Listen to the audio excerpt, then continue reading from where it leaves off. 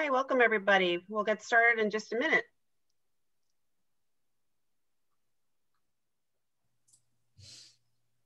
Okay, we see some participants joining us. Feel free to use the chat to let us know who you are and where you're calling from.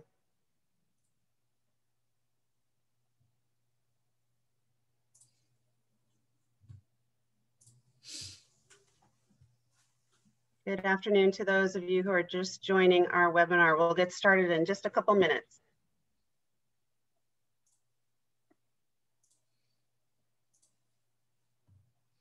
Feel free to say hello to us by using the chat. Let us know your name and who you work for.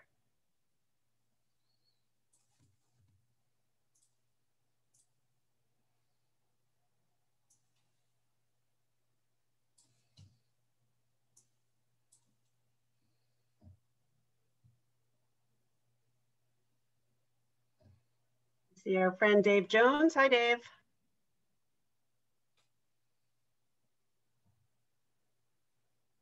Stephanie from Minnesota Power, welcome.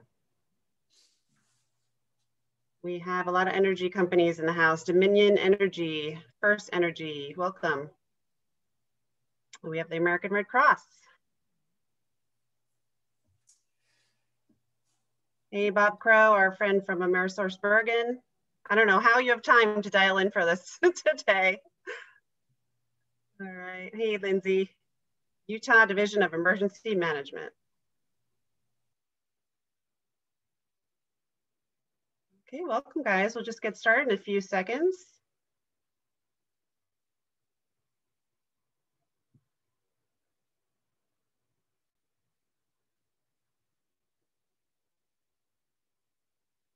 Welcome to Alex from the National Capital Region Watch Desk. And Joe from the Capital Region Water. Capital Region Water. All right, welcome. All right. I have that it's about a minute after 4, so let's go ahead and get started. Hopefully a few more participants will join us. We have a good gang on the line. So I wanted to welcome you to the All Hazards Consortium Business Resiliency Virtual Discussion Series. Today we're going to talk about using GIS for your situational awareness needs. For those of you who haven't met me, I'm Laura Johnson. I'm the Director of Conferences and Events for All Hazards Consortium. Just a few administrative remarks before we get started. We are recording this webinar, so we will make it available to you post-event for you to share with your colleagues and peers. You may have noticed you're all muted upon entry. Feel free to use the chat or the Q&A function to send us a comment or a question. We have reserved time for the end of this webinar today to get to those. So we'd love to hear from you, even if it's just to say hello. At this time, I'd like to introduce our Executive Director, Tom Moran. Tom? Hi, Laura. Can you hear me okay? Yep, you're good. So welcome, everybody. This is one of those topics that affects everyone, whether we know it or not, right? I am the last person that understands GIS, and I've known Chris for many years. Chris and I go back to when he was at Virginia, so I'm really glad he's on board to help us kind of work through this. Carrie Trapazzo is also with us. She is a really, really good thinking strategy kind of person when it comes to this. But as an operations person, this is a big one because we're trying to help keep an operational perspective on this technical topic and really make capability happen. So we're very, very excited to have you guys on this one. We're going to do a training in the spring, deep dive on this. We've got a work group that's been working on it as part of the SICE. You see on your screen, what is the SICE? SICE was started by the private sector. It's a framework, legal framework that provides people security, privacy, process, technology, and solutions, so forth. And it's a framework to share information sector to sector or sector to government. Everyone's vetted. All the data is ranked based on confidential ranking developed by the SICE work group. Amazing framework. So we are holding today's conference, or today's webinar, if you will, to zero in on one of the pieces the GIS committee has been working on is how do we help operational people and GIS people come together quickly, understand what each other are asking for, and come out with a product in 10 minutes, right? And this is something we've been working on this for 3 years. So you're going to get a tip of the iceberg and a deep dive in the spring. So if you'd like to register for the SICE, it's free. It's a way of us vetting people as they come into the community. It's at siceusa.org. And we're really glad to get into this content. This is kind of just the tip of the iceberg. So I'm really glad you all are with us. And stick around afterwards. We'll do a little Q&A, and that'll open up some questions, I'm sure. So Laura, back to you. Hey, thanks so much, Tom. As Tom mentioned, today's speakers are Chris McIntosh. Chris is the CEO of Bent Ear Solutions, and he's the co-chair of the SICE that Tom just mentioned, GIS working group. And he is joined by Carrie Trapasso in his office. She is the GIS manager.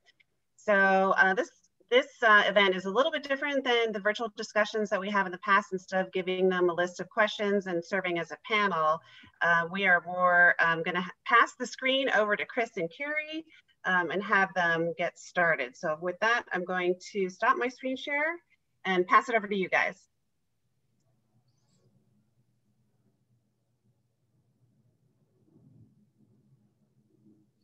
Thanks, Laura. Can you guys see my screen? Yep. Okay. Thank you for that kind introduction. And I've got a few slides that we're going to go through real fast here, and then we're going to turn it over to Carrie, where she's going to actually walk you through the GIS portion of this live. So send positive vibes that all the technology works as it should. So what is the problem that we're trying to overcome here with situational awareness? And that is, when you're in the middle of a crisis, you need to make fast decisions. That means you need to gain situational awareness quickly on how bad is bad, what's happening, and what do you need to do to respond. You need not just data, but you need that data organized into actionable information really quickly. We're in an environment now where there's no shortage of data. As a matter of fact, you're overwhelmed with data.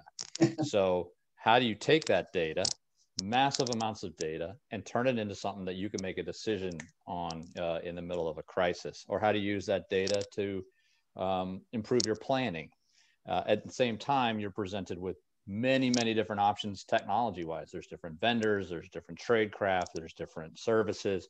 How do you sort it all out and create a situational awareness program that allows you to get the right information in the right way at the right time? And it's not all about the technology. First thing is, and many of you know this, emergency management cycle. You have different needs depending on what phase of the cycle that you're in. If you're in a blue sky day, you need general awareness. You need to understand where your threats and vulnerabilities are that you can plan against. You need to establish your goals.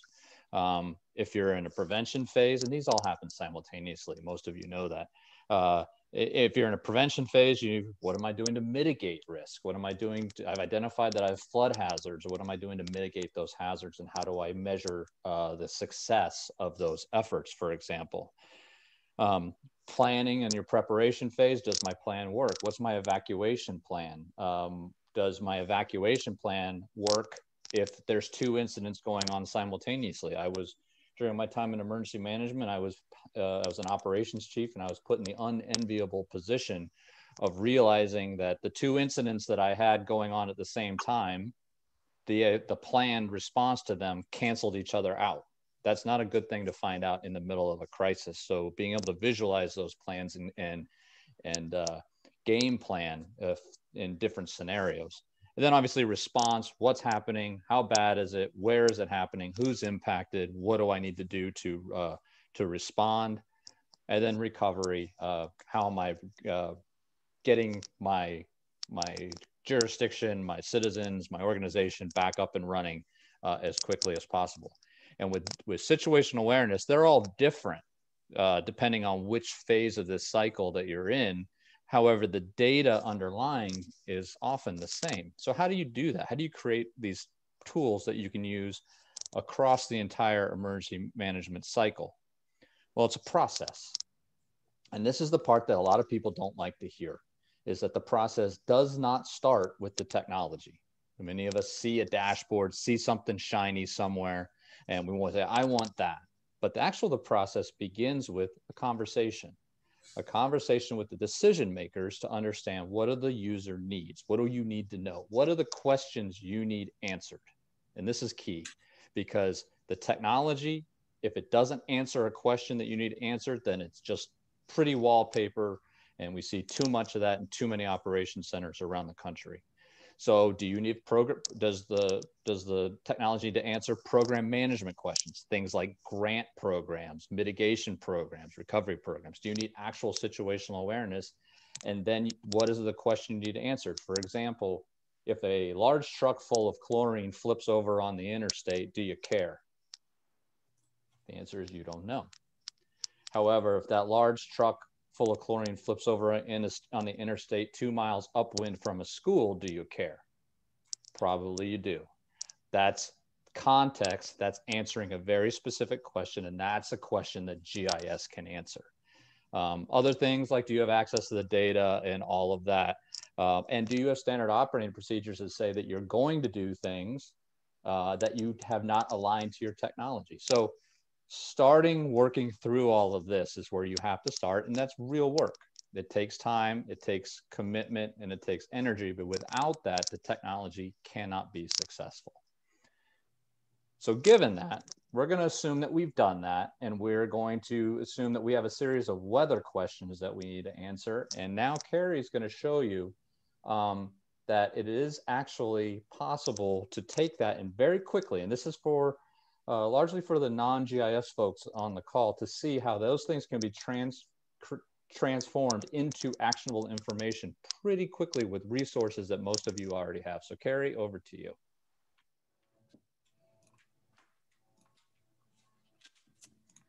All right, thanks, Chris. Can you guys see my screen? Yep. Yes.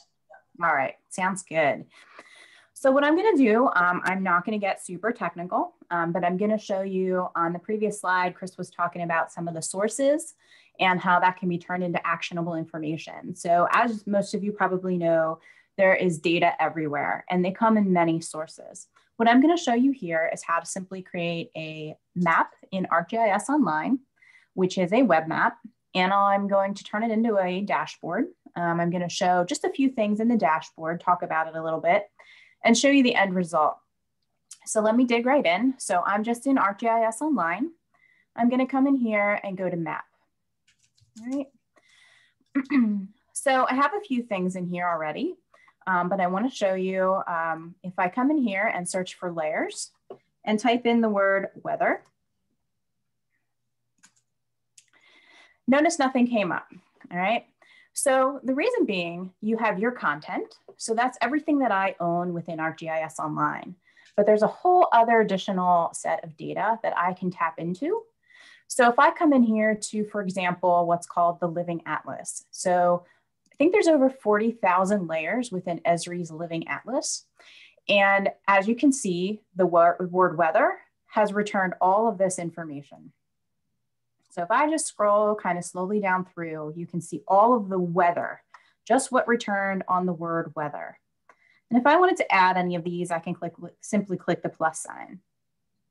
So scrolling down through, here's all the tropical weather, the hurricanes. So let's say if I want to add the active hurricanes, notice the tracks came in.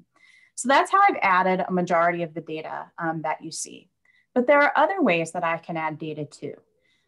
For example, if I come in here again and I'm going to search for layers, I'm going to say I want to look for lightning. So I'm going to look for emulated lightning. Again, nothing's going to return because it's out there in some other place. So in this case, it's in ArcGIS Online. So half the battle is knowing where to look. So again, ArcGIS Online and the Living Atlas. So ArcGIS Online is everything that's shared publicly. The Living Atlas is put out by Esri and maintained by Esri. So here again is emulated lightning. I would simply click the plus sign to add this to my map. There are again many other places I can put or add data in here. I'm going to add one more source of data. So I'm actually going to come out here to the National Weather Service. So a lot of this data is in the Living Atlas already, but I wanted to make you aware all of this weather data is out on weather.gov/GIS/web services. So if I come in here, they give you the link directly to all of their data. So the radar that you saw in my map just a minute ago, if I come in here and click radar, again, this looks very technical and scary, but all you need to do is copy this URL, come on over here, go add, because I'm going to add data. And I'm going to say, hey, I want to add this layer from the web. And I simply paste this URL right here. and I add the layer.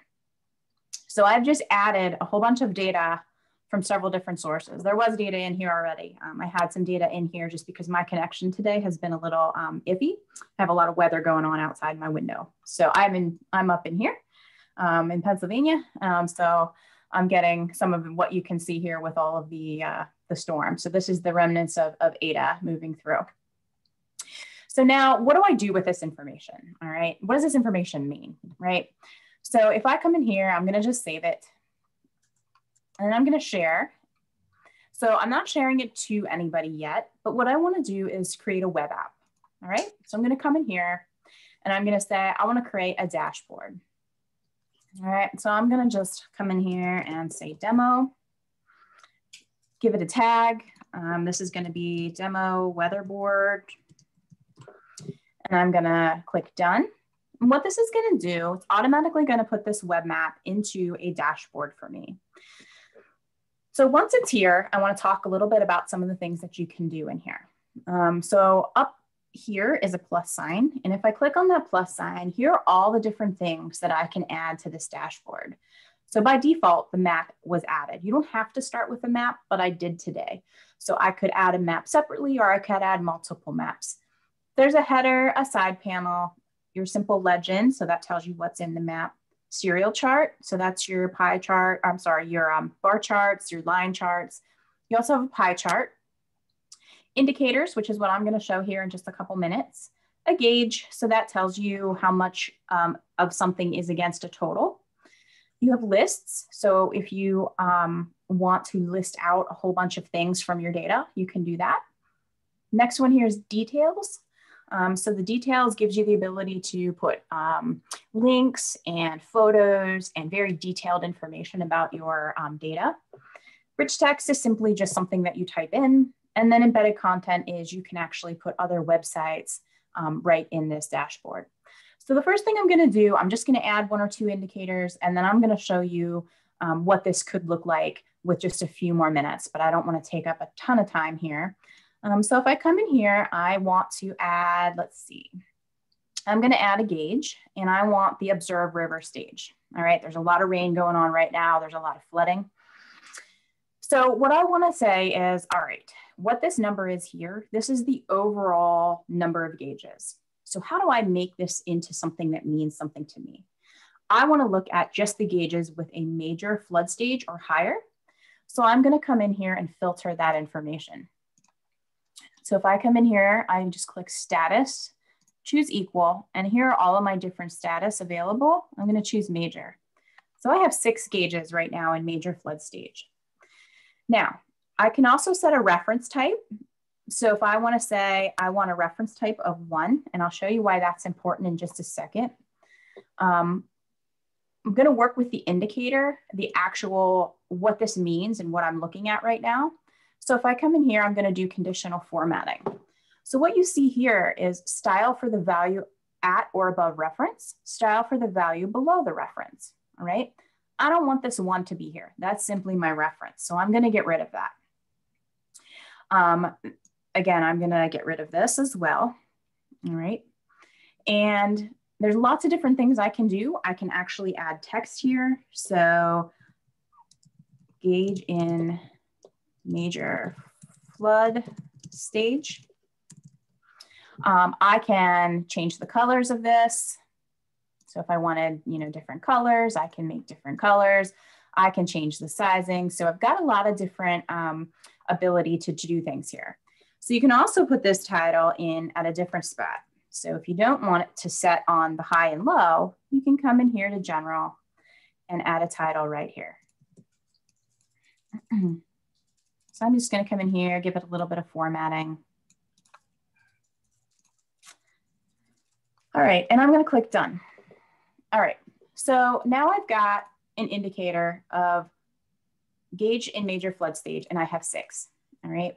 A couple of things at this point. So I can come up here and change my theme to dark. Why would I wanna do that? So if you've got this up on a big video wall, like in your EOC or anything going on, you can if you've got this up on your major wall, like in your EOC, it's black. And so why is that important? It's because if you have fluorescent lights in your EOC, it's going to affect how it visually comes across if the background is white. So if the background is this way, it's going to make it really hard to read. So you can make it into a dark theme. You can also come in here and work with the colors. So again, change the text, change the information. The other thing I'm going to show here is another indicator. So I'm just going to add another indicator. Let's see. Let's do flash flood warnings. All right, so we've got 8 right now. So again, I'm just going to come in here. I'm going to give this a title of flash flood warning.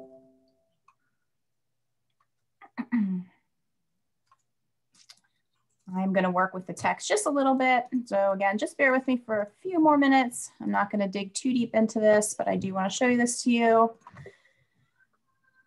And I'm going to click done. Now, one thing here, you can pick this up and move it. So I can come here and stack it. Notice there's a line in between my indicators. I can also pick this up, hit the shift key, and now there's not a line in the indicator. All right. So I'm not going to go through setting all of this stuff up, but I do have one that is set up. And so with a little bit longer working with the indicators and the map and all of the information in here, you can have something that looks like what we're seeing on the screen right now. So a couple of things to point out here. If you have a threshold that you want to meet, you can turn the backgrounds different colors. So for example, if I have one rip current, I'm going to turn this red because this is super important to me that I understand that there's a rip current. But maybe I don't care so much about flash flood warnings. Probably not the case, but again, just to show the point, you can change the colors or not. You can also have lists. So down in here are the different lists. So I mentioned in this case, this is flood warnings, and I can come over here to the list and see the full list. Similar, I have observed gauges. So here are my gauges in major flood stage. If I click on one of these, the map automatically zooms to that location. I can actually turn them on if I choose to. You can see the gauge right here. So I'm actually going to turn them back off, and I'm going to select again, and it's going to zoom back out to the full extent. Now notice when I zoom and pan around here, the numbers around the outside are changing. All of these are set based on my extent of my map. So for example, if I zoom in here, I can click on this, get more information. So again, this is just a real quick example to show you how a simple map that we started with in my previous screen can turn into actionable information and situational awareness. We did weather just to show you, but take weather and transform it into any information that you would need, such as transportation or incidents coming out of your system of record, or pretty much anything that you can think of, you can put into something like this to give you that situational awareness. With that, I'm going to stop sharing. I'm going to turn it back over to Chris. And we are going to show you some more examples of dashboards and applications that can really showcase and help your informational awareness in your organizations. Thanks, Carrie. And that's an example of just how using the off-the-shelf tools available to most of you who already have invested in the Esri platform, you can build an information product, in that case, a dashboard, pretty quickly. So what Carrie did is she walked you through the sources that were available, and she used web GIS sources, but those sources can also be your crisis management systems, spreadsheets, sensors, there's your flood gauges, drones, other departmental internal information, and you can bring it all together into that web map that she built, pulling all those sources into, change the way that it looked, the colors, the symbology. Then she took that web map and put it into an app, in that case, a dashboard. But there's other apps. I think there's in the neighborhood of 60 to 70 apps that are available to you. And one thing that's really important about the apps is this term out there of common operating picture is kind of becoming a legacy term, because what she built could be work very well on the big screen in your operations center. However, you may also want something that you carry with you on your iPad that allows you to ask questions and has little widgets and tools where you can dive into the information a little more quickly using the same web map, the same content, but you would have a different tool for your individual use. We call it a user-defined operating picture or a mission-focused application. And then you could have a different one designed for use on your phone that changes itself to the form factor of the device. So that if you're a decision maker and you need instant information on your phone, then you may want to build yourself one of those applications that works better on a phone than on the big board. So this common operating picture term is kind of going away because the technologies have moved so far that allows for that level of customization. The most frustrating thing that I do, that Carrie and I do often, is when we see people who are spending large amounts of money on software and have the tools to answer these questions, and they just don't know what they own. It's a big part of the problem with the software as a service world, because when you do that, you're given this big platform with your software as a service subscription, but nobody walks you through all the little pieces of that. So, for example, in the Esri environment, there's now, I think, 9 different mobile applications from field data collection, yet I still see people building custom applications for it. There's, as I mentioned, 50, 60 different visualization tools or solutions that are available to you off the shelf. Just in the web apps, there's, I think, in the neighborhood of 70 widgets that you have available to you to answer various questions. So if I had a nickel for every time I told somebody you already own that when they were looking to solve a problem, I would have retired a long time ago. There's a lot of capability in there that you might or may not be aware of.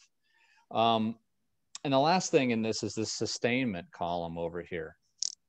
What you just saw Carrie build is great and it's useful, but too often folks stop there. And if you don't actually take that tool and use it to update your standard operating procedures, then all you have is a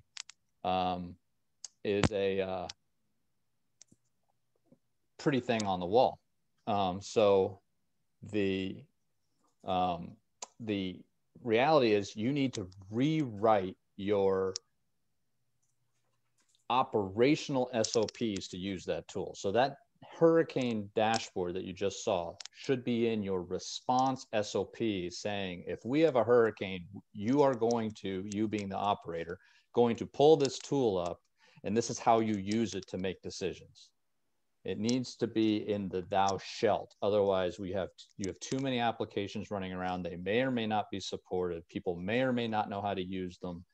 They may or may not be trained on them. And this is more time than not the case of the state of these type of situational awareness programs. So it's absolutely critical that you update the SOPs. It's also absolutely critical that you develop display plans. Display plans are how you can configure all those beautiful screens in your operations centers when you activate it for, in this case, a hurricane. So that needs to be standardized. So it means on my big $500,000 video wall, I'm going to put that dashboard in the top right corner. I'm going to put the weather channel in the top bottom left corner, whatever that is. But it's standardized so that when your people come in and they're activated, or when your executives come in, or if you're with a state, the governor, or if you're with a company, the CEO comes in, that's consistent. They know what they're looking at and know what to expect.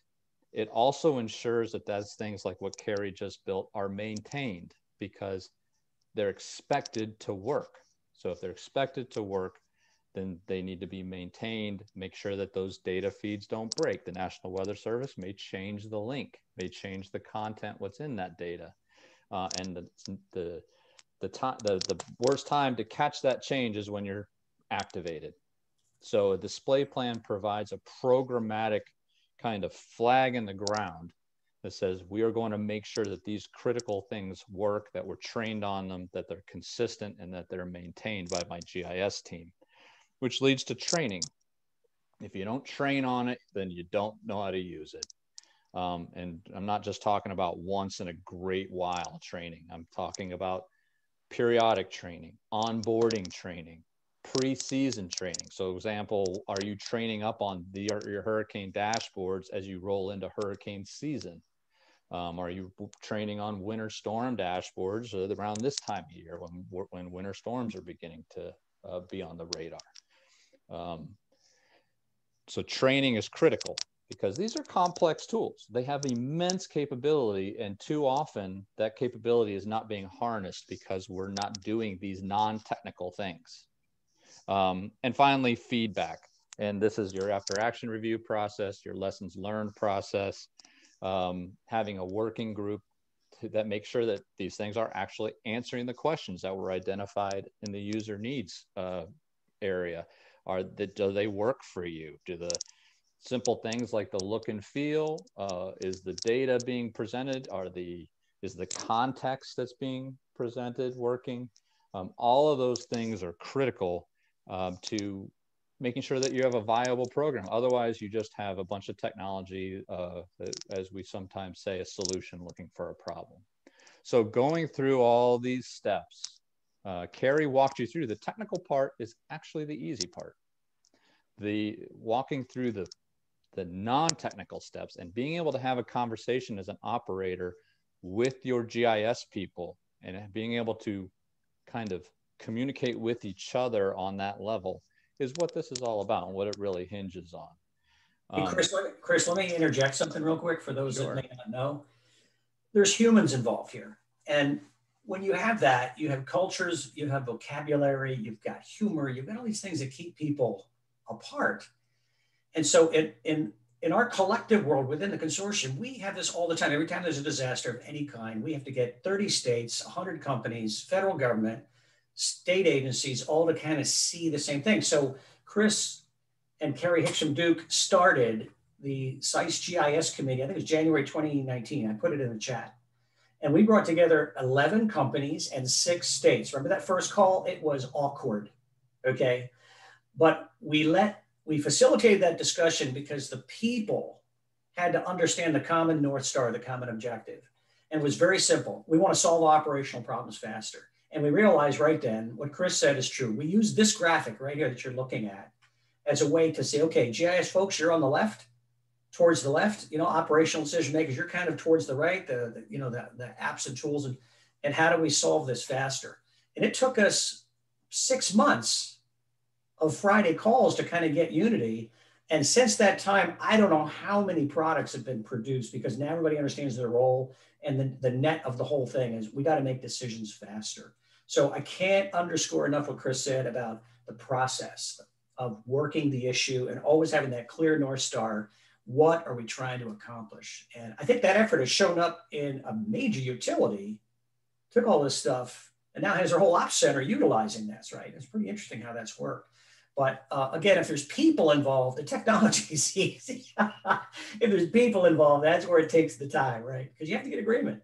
You have to get agreement. So great. What's fascinating, and thank you for that, Tom, is you have a lot of folks on here who have to make important decisions. And if you just stop for a second, if you're one of those people, and ask when the phone rings at 2 o'clock in the morning, because it always seems to happen at 2 o'clock in the morning or a Sunday, and you're told something went boom or something went splash or whatever, every one of you probably has 10 questions in your head that you just know to ask or that you want answers to. And they're probably not written down anywhere. They're probably not in any procedure, but just based on your experience, you want to know the answer to these 10 things. And then you probably have to call somebody else, and that somebody else probably has 10 of their own questions that need to be answered. If you start there, because you need those questions answered, and the situational awareness program should be designed to answer those questions. But if you haven't explored those questions, fleshed them out, sat down and turned those into operational and then ultimately technical requirements, there's no way for the sources, the web map, the apps to be built to help you answer those questions. Too often, the technologists are guessing at what you need answered, and you don't know what the technologist can do. You don't know all the capabilities of the platform. It's not your job. So that's the beginning place. Is just write down what your questions are. And if I remember, Chris, that was the first product the working group decided to produce, was the kind of the David Letterman, right? The top 10 questions. And they got agreement on that. It's not surprise. And that was a big step, because we started with electric, but it's very soon telecom and fuel and others came in. They are all looking for the same kind of thing. And it was amazing how quick the technologists could, oh, okay, that's what you want. And boom, they can produce it. I think what happens a lot of times is, hey, look at this. You don't like that? Hey, look at this. Hey, I got this. Hey, I can do that. And after 6 of those, operators go, I don't have time for this. And it's unfortunate. And I think that's what the methodology that we're trying to propose here, and we will train in depth. That methodology is really key, because the technologists want to do it and do it quickly and be recognized for that and work with better data, but they need guidance. And that's where the operations people, I think, have an important role. They may not understand how important it is. But the roadmap, I think, was the big thing missing. And that's what I think. Yes. And one last thing, we don't want to belabor this point too much, but it is the critical point, is also through that process, you may find out that you don't have the data to answer the question. And that's why we have this programmatic approach across the bottom, because sometimes getting the data needs to be its own project. So that if you have a question that says, I need answered a specific question about a specific thing, and that data about that thing is not available, or it's locked up in some system inside of your company or inside of your government agency, then you need to start a program that supports your situational awareness program to unlock that data and make it available, get it into a right format, or collect it, or whatever it is. So now you can start to manage these supportive projects to get the right data available as a source here to answer the question. So it's how it all comes together, and everything can work synergistically. And too often we have these stovepipes of excellence instead of it all working together. So that's kind of how it works. So now I'm going to show you just a couple examples of, kind of as Tom mentioned, things that have been built to answer folks' questions. So this is the kind of the eye candy. For example, this one, I don't want to know about all the facilities. I just want to know the ones that are going to be impacted within this storm's error cone. That's the question. What do I have infrastructure-wise that's going to be impacted by this exact storm? So you see here, facilities within the error cone. This is the same operations dashboard tool that Carrie just built for you in real time. But this one is using what's called a spatial filter. So it's filtering what's inside that cone. And then you can see the short-term watches and warnings that are right here. So you know that, is there a facility that's in imminent danger of a tornado warning, so on and so forth. And Carrie, jump in here anytime to help me out. Carrie, you take this one. Yeah, so this is a new feature available. And so this is storm surge prediction, very timely with the hurricanes that we've been having. But basically, the example here was hospitals in the surge. So if you come over here, all of the area in red is showing greater than 9 feet above ground will be the surge. And you can see that 2 hospitals could potentially be affected by that. And then down through, orange would be greater than 6 feet, yellow is greater than 3, blue is greater than 1, and so on and so forth. So take out hospitals and put in whatever is important to you, you know, infrastructure or lines or buildings or whatever that means, same sort of information that you can start to look at from the storm surge predictability. So this is now a new product coming from the National Hurricane Center. They start putting these out for any storm, tropical storm making landfall on the continental United States about 72 hours ahead of time. And what you're seeing behind the scenes is, and we'll talk about a system of analytics here in a second, is an analysis that basically the GIS says, how many of these things do I have in which color area, and giving you that here. So there is analytics beneath it, which is what allows data to become information. So if you have coastal infrastructure, this may be something that you would be interested in doing. Carrie, Yeah, I'll take this one.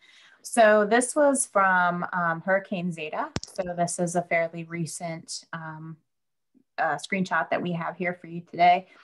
But basically, this is nationwide power outages. And so you can actually see the path that Zeta took right there. Chris is showing that with his cursor. And oh yeah, there's something going on in Oklahoma too. And so that was the ice storm that Oklahoma was having. And so you can actually filter this dashboard by state all the way down to county level, see how many power outages are out, how many customers are affected. And you can also see a 3-hour trend, as well as the last 5 minutes, whether it's trending up or trending down. And you can see here at this particular time, there were over 3 million power outages in the nation. so this is again using data, but also the analytics of the GIS platform behind the scenes to turn that into information, answering a specific question, which is how many people are out of power and where. And it's kind of interesting. You can actually follow the storm path, or extrapolate the storm path just by following the power outages.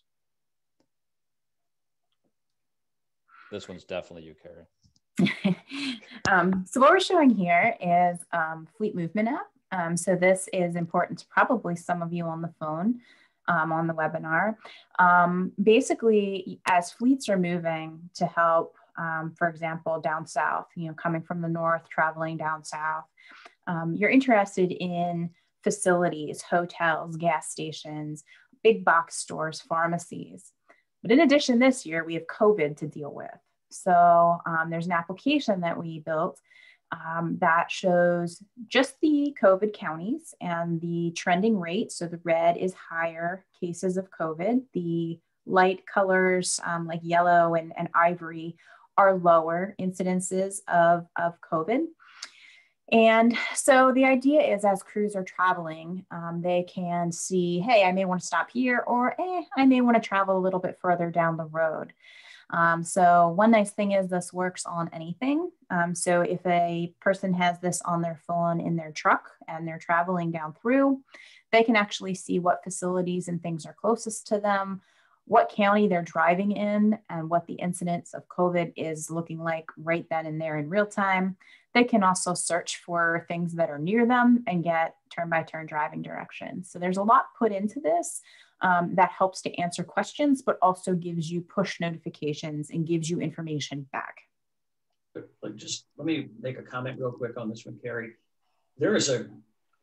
Our multi-state fleet response working group has been working the mutual aid issue since 2013.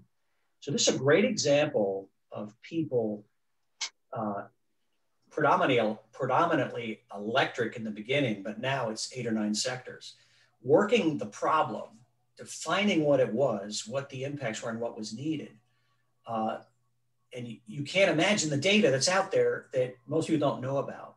And so by having the problem clearly defined, Carrie, Chris would be listening in. I mean, this group meets every Friday, and they zeroed in on this. I think, what was the first storm we did, Sally? Carrie? I think it was Sally, right? It was Laura, okay. Mm-hmm. And so, Esri came out with something new, and literally in a week, Chris and Carrie had pulled this up, and the electric sector folks said, holy moly, look at that.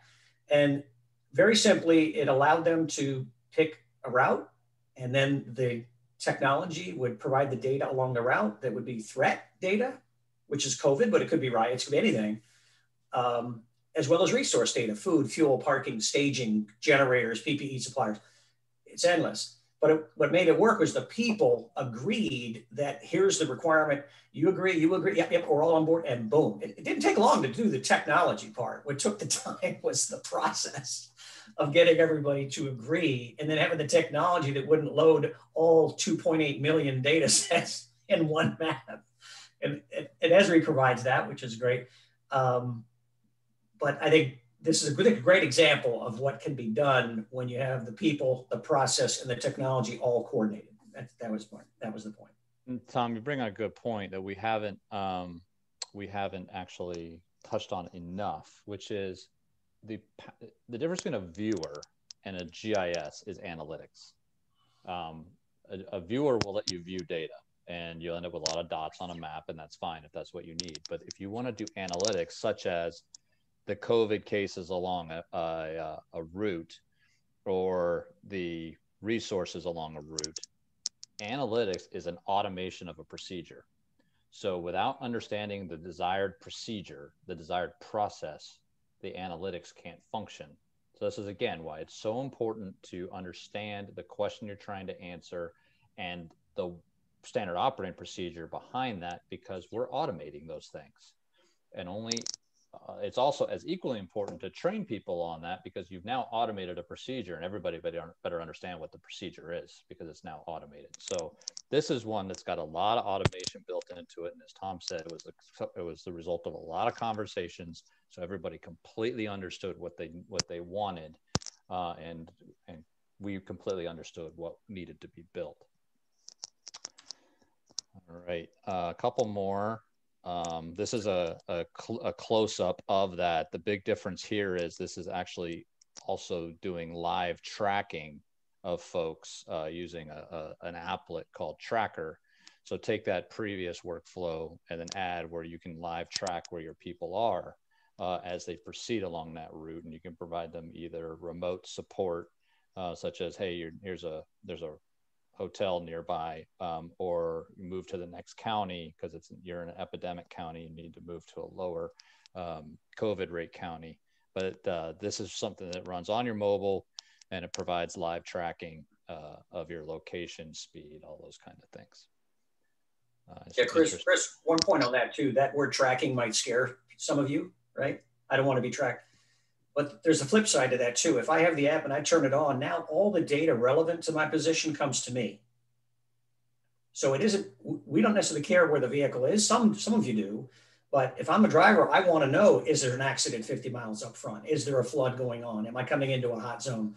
So it's a trade, right? You've got to trade what you want and the balance there. And tracking is the smallest part of the solution here. I think from the driver's standpoint, when I turn that on, it now gives me the ability to bring all that data within the sites or whatever the system is to me, so I can see it real time. Very unique. But again, the price to pay for that is while the app is on, people can track where I'm going, and I turn it off and it stops tracking. So we've answered a lot of questions on that, because some people's heart stops when you say tracking your vehicles. To some, it's not a big deal. To some, it's a really big deal. So that's part of the people part, is right. Working through the trade. Very, very true. Very, very true. Safety and security. This is around a school, but it can also be other types of facilities. What's happening near something that I care about? And this application is pulling in a combination of, well, the question that it answered that was asked was, I need to know whenever there's these types of things happening near a school that I care about. Now, this could be a school, it could be a government building, it could be a piece of critical infrastructure, it could be anything. But in this case, they wanted to know, are these types of things happening? So using a combination of data being derived from social media and other kinds of sources, as well as a field application where people can report. I hear gunshots, or I saw graffiti, or I see a fire, and they report that through a very simple phone application. The people inside of this facility know what's going on and how far away. You can see there's a couple rings here, range rings around the facility. So if you have one facility or 100 facilities, the same thing could be applied. And because of the analytics behind this, the question also was, and I need to be notified. So anytime if there's an active shooter within 1 mile of the school, or graffiti in this case, they get an email pushed to them. So you don't have to always be watching the screen to know that something new is happening. This is another way you use GIS for situational awareness. In this case, the situational awareness is what is happening near something I care about. I think we only have a couple more. I'm keeping an eye on the time. I want to leave some time for questions. Situational awareness is not just about stuff, it's also about your money. So another kind of different way of looking at this is how do I use this to manage where my grants are going and their performance, or my projects are being funded and their performance, planned versus actuals, those kind of things. And this is a same tool that Carrie built, but instead of it being wet live weather or something, it's money. And if you're an emergency management agency, you know that you do this every day. So how do I know, are my recovery programs on track, or are my mitigation programs on track? You can, that's situational awareness also. Program management. Last but not least, so what have we been talking about? So this is the only kind of technical slide that I wanted to get into, and that is we actually have been talking about 3 different types of systems. The dashboard systems that you saw Carrie build as your maps and apps. This is what we call a system of engagement. And this is a derivative of an Esri slide, so full credit to them. Your system of engagement provides identification, understanding, context. So like the chlorine spill example, where are things happening and relative to other things. Has to support your plans and procedures and is tailored to your role and responsibility. That's that user-defined picture. But this is just the viewing part. Where the real magic happens is these other 2. You have a system of record. If you're in a crisis, if you're in a government agency, you probably have a web EOC, you probably have some other sort of crisis management system that is your system of record. It may have legal reasons that you have that, like records retention. It's your data input tool. It's how people request assistance. You have very specific reasons why you have that system of record. If you're in a private company like a utility, you probably have an outage management system. You probably have a resource management system and multiple tools. Those are systems of record. The system of engagement ties into those things, real time, pulls data right out of these. And we've pulled data out of WebEOC. We've pulled data out of things like ROD. It allows you to visualize what's in the system of record instead of looking at a text-based screen. And the most important thing in situational awareness is this piece in the middle. This is the system of insight or analytics. This is what allows you to do those context things. What is COVID like along my route? What is happening near my facility? What infrastructure do I have inside the error cone? So if you think about that last one, here's where your infrastructure is. Here's where you ask the question, what's within the error cone of the storm? And here's where you view it. So these 3 things work together to provide you the tool that becomes your situational awareness platform. And it's only by managing these 3 in the context of answering specific operator-driven questions that all of this works. And it has to be sustained through training, standard operating procedures, and display plans.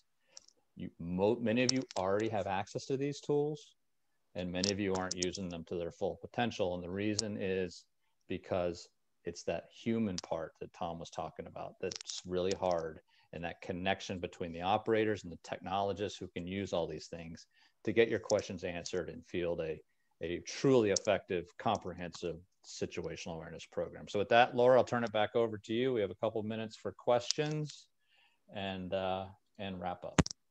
All right, Chris, thank you so much. Get back to the slideshow. All right. Okay, so I'd like to thank Chris and Carrie. Can you see my slideshow okay, guys? Thumbs up? Yep. Okay, great. If you would like to get in touch with Chris or Carrie, I've went ahead and put their email addresses on the screen. Thank you so much for your presentation today. I wanted to just turn it back over to Tom before we move on to some Q&A. So Tom? Great, thank you. what I think it's important everybody understands is the people part of this is really what makes the technology is out there. There's many different kinds, and there's many different systems. I saw Joe Ritchie was on. Joe, you have a customized waterworks kind of software platform. It's kind of what's feeding things like that. So the whole reason the site was set up is to kind of be a crowdsourced place where we could set standards on reliability, we could aggregate data, we could get federal, state, local, and commercial degree on the reliability of a certain data source, many different things. So that's part of the site. So I would encourage you all, if you want to get more information on the process and do this, you can do that at siteusa.org. We have some questions, Laura, on this. I will answer during the question phase. So great stuff. And it's all about, it comes down to the use case. What are we trying to solve? And that's all the decision makers want. And what we found is once the decision makers could agree on what they want, the technologists can come to life. It's really amazing how fast it can work. So it's bridging that gap. I hope you take away today. We'll get into deeper stuff later on this. But anyway, thank you for joining. We're going to now get into some questions, I hope. Yeah, actually, Tom, while you still are unmuted, one of the questions was about the Fleet Management Working Group and how someone can get involved. Yeah, so the Fleet Response Working Group is one of the working groups of the consortium. It's operational. It's year-round planning. I'll put in the chat. You have to be a member of the consortium for $27 a year. You can become a member and you can get access to the basic version of the Fleet app. But now you can be involved in some of the discussion process that we have here. So the reason we have a price to that is we vet people within the sites. Everybody is vetted. So we use the credit card transaction as one of those ways to vet information. So the people that own the data know the people looking at the data are vetted. We know who you are. You're not an imposter. We got an email. We got a cell. We got a credit card transaction. That's how the private sector wants to do. They want to know who's looking at their data and for what purpose. And so that's what the sites framework is about. But this is just one of many apps that Carrie and Chris and others have been working on, and there's more to come. So hopefully that answers your question. I'll put it in the chat. You can go to ahcusa.org, hit join us, and you can, takes 3 minutes, so it doesn't take long. All right, Tom, thank you so much. And as you can see on your screen, if you have a question, please go ahead and use the Q&A, and I'll go ahead and read that to our panelists today. Chris and Carrie, we do have a question. How does someone get started with these tools? So the first step is awareness, and there's two different ways of doing that. One would be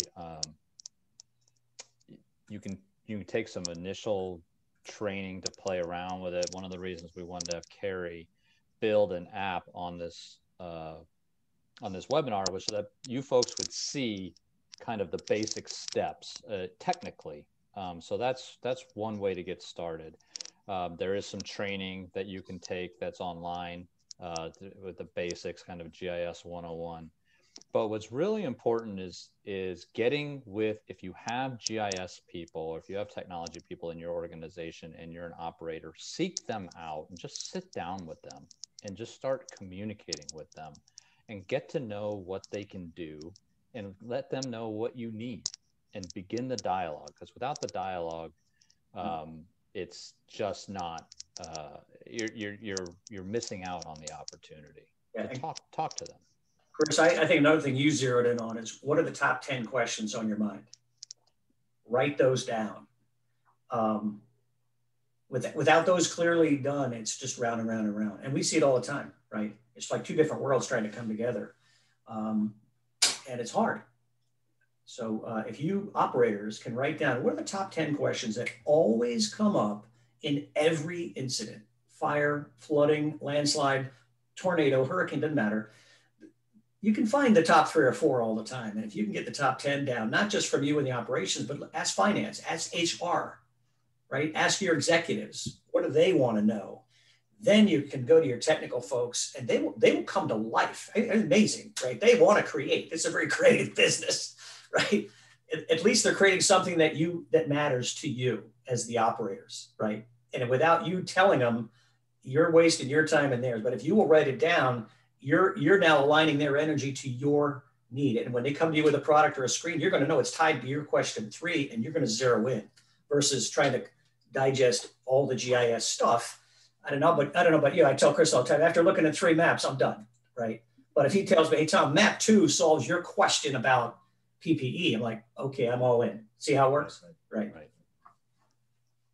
Chris or Carrie, you talked about how to deploy the tools, but what are some of the mistakes that you see in organizations that are just getting started?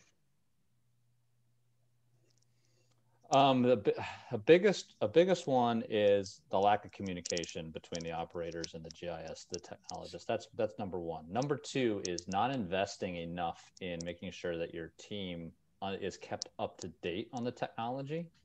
When it's software as a service, new capabilities come out quarterly, monthly even. And if you're not investing or allowing your team to go to conferences and attend training, you're falling behind really quickly. And the third one I have is if you're an operator, not seeking out other examples and seeing the art of the possible from other places. I know, Carrie, you have anything you want to add to that? Carrie, you've been on the inside of this one. No, I think communication and just understanding what those questions are that are being asked. I mean, you can't build something to answer a question without knowing what's up front. And communication is huge. You know, you work with lots of different people who all want different answers. Most times, one place can start that, and each person can then use it and work with it in a different manner. All right, Chris, and you talked about training. So wanted to let our listeners know today that the All Hazards Consortium is working with Chris and Carrie to come up with a training workshop on this very thing. It'll be 4 hours planning for early spring. You'll see on the screen some of our goals as we put this together. We'd also want to hear from you if you have any ideas of what you'd like to see during such a virtual training. So reach out to us. I'm going to share my email at the end of this presentation. And also next week, for those of you who know, we do these events regularly. We have state BEOC programs, lessons learned from COVID-19 from a team from Illinois. That's on the 19th at 4 o'clock. We will send you an invitation to that. There's no charge. And then the All Hazards Consortium is also working on our big annual event, our Resilience Exchange Summit, which will be January 26th through the 28th, virtually, half days from about 12:30 to 6 p.m. Eastern Standard Time. You'll see that we'll have strategies, some high-level strategies on day 1. It'll be done in plenary. Day 2, we'll have some breakouts and some mix of plenary sessions that will talk about initiatives and projects dealing with resiliency. And then day 3 will be a roll up your sleeves training, breakouts, small group discussion, training and education for some solutions, innovations, and research. So we just opened our website for that this week, so feel free to check that out. And this is really a culmination of all of the virtual webinars we've been doing since the summer and taking it to the next step. All right, so as promised, here's my email address, laura.johnson@ahcusa.org. Feel free to email me at any time if you have any questions. And in the meantime, I'd like to thank Carrie, Tom, Chris for being here today for this webinar. And thanks to all of you for attending. We hope that you found it informative and helpful. And that's all we have today. Stay safe, everyone. Have a good night. Thanks, everybody.